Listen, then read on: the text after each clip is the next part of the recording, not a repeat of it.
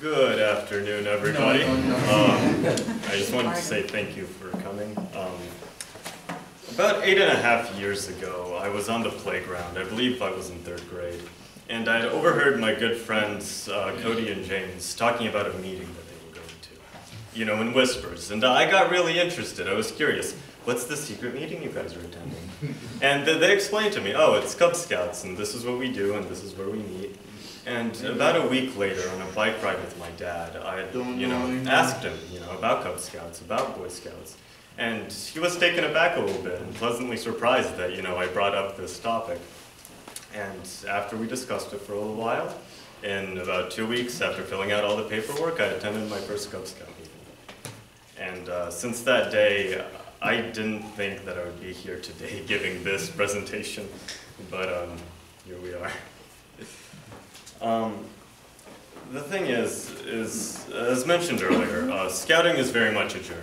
And, something I feel that's a little downplayed is the part of all the people that are behind us the whole time.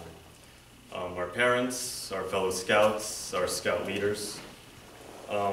These people, when you fall, when you trip on a rock, they're there with a helping hand to help you up.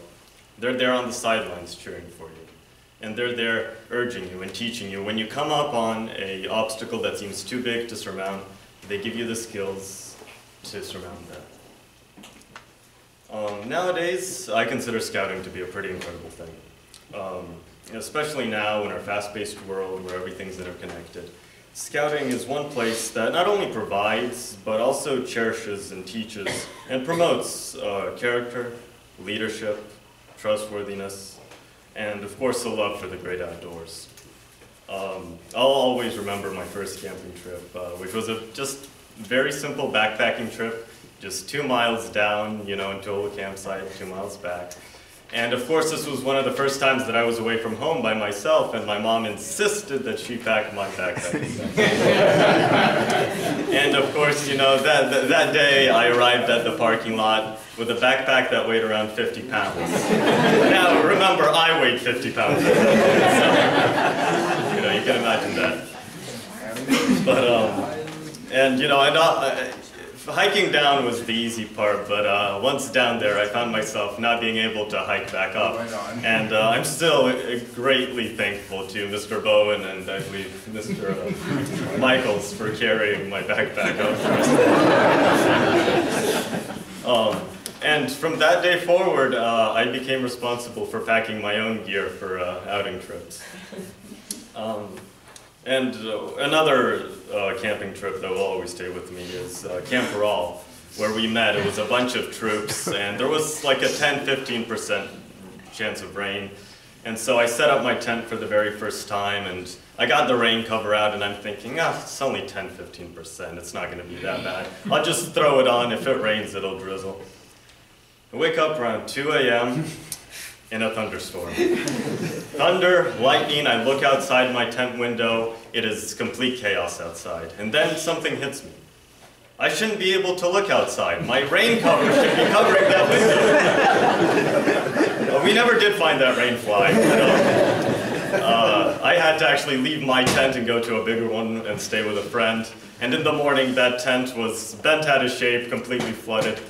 And that camping trip taught me, not only is it a good thing to be prepared, as the Scout motto says, but if you're going to do a job, if you're going to take the time, you may as well do it right.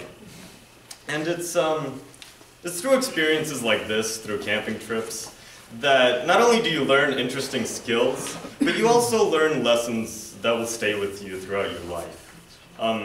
And so, with that, I would like to conclude by saying that scouting, with its outdoor programs, with its merit badges, and its commitment to community service, it instills a sense of trustworthiness, reliability, character into the young scouts of today. And it raises them to be a voice of the future, the leaders of tomorrow, and husbands, fathers, that hold these virtues and values, and that become beacons of honor and pride in a world that seems too much devoid of it sometimes. And with that, I would like to say thank you one more time to everyone who has been with me on my journey. My parents, and my scout leaders, and my fellow scouts. And I encourage you guys that are in the audience that are looking towards the top to keep going, because the top is a lot closer than it seems. So thank you all very, very much.